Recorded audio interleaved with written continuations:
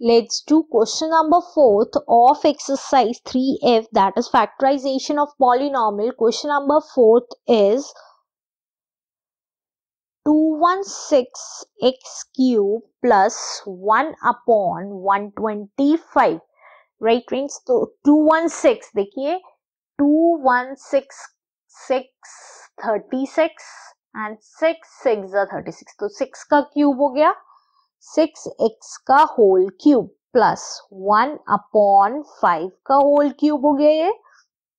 तो a cube plus b cube का formula क्या होता था? a plus B, a square minus A B plus B square. Right friends, तो क्या आ गया ये a plus B, that mean 6x plus 1 upon 5, आगे क्या हुआ 6x का whole square minus 6x into 1 upon 5 plus 1 upon 5 का whole square.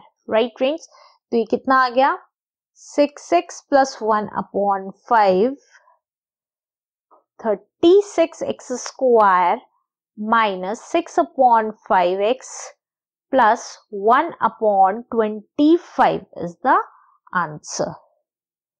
Let's do question number 5. Question number 5 is 16x4 plus 54x. Right friends, अब देखिए यहाँ पे x एक तो कॉमन निकल रहा है, इन दोनों में से देखिए सबसे पहला रूल फैक्टराइजेशन का कॉमन निकालना होता था, तो 16 और 54 में से कितना कॉमन निकल रहा है? 2 अगर देखें 2 8 is 16, 2 2 is 4 and 2 7 is 14, सिर्फ 2 कॉमन निकल रहा है और एक x कॉमन निकल रहा है। तो क्या बचा अंदर बचा 2 8 is 16, 8x cube plus 27। Right friends, तो ये देखिए 8 किसका क्यूब है? 2x का होल क्यूब प्लस 27 3 का होल क्यूब। राइट फ्रेंड्स, तो ये कितना हो गया 2x बाहर a cube plus b cube का formula a plus b that is 2x plus 3, अंदर लिखेंगे a का स्क्वायर, यहाँ ये बिगर ब्रैकेट लगा देते हैं क्योंकि अंदर मिडल ब्रैकेट आ रहा है, a का स्क्वायर दैट इज 2x का whole square minus 2x into 3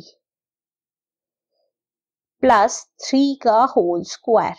right friends, ये मिडल ब्रैकेट बंद, ये आउटर ब्रैकेट बंद, तो ये कितना आ गया 2x into 2x plus 3 as it is, और ये ब्रैकेट में खोल देंगे 4x square minus 3 2 6x plus 9 is the answer.